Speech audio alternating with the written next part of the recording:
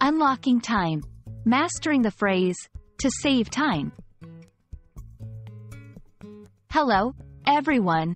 Today, we'll be diving into a very handy English phrase, to save time. Whether you're scheduling your day or looking for ways to be more efficient, understanding this phrase can really give you an edge. So, let's break it down and see how you can use it in your daily conversations. When we say, to save time, we're talking about doing something in a way that allows you to have more time for other activities. It's about efficiency and managing your time well. Think of time as something valuable that you can put aside for later, just like money in the bank.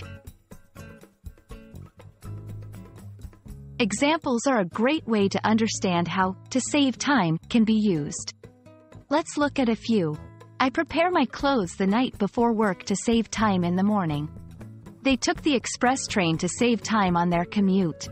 To save time, she sends emails instead of making phone calls. Want to save time yourself? Here are some tips. Plan ahead. List your tasks and determine which ones can be done more quickly. Prioritize. Focus on what's important to get done first. Use technology. There are apps and tools designed to save time on various tasks.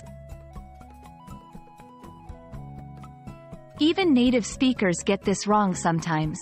Avoid these common mistakes. Don't confuse to save time with on time. To save time means to do things more quickly, while being on time means not being late.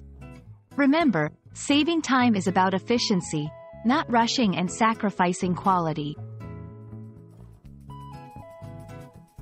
I hope this video has helped you understand how to use the phrase, to save time, effectively.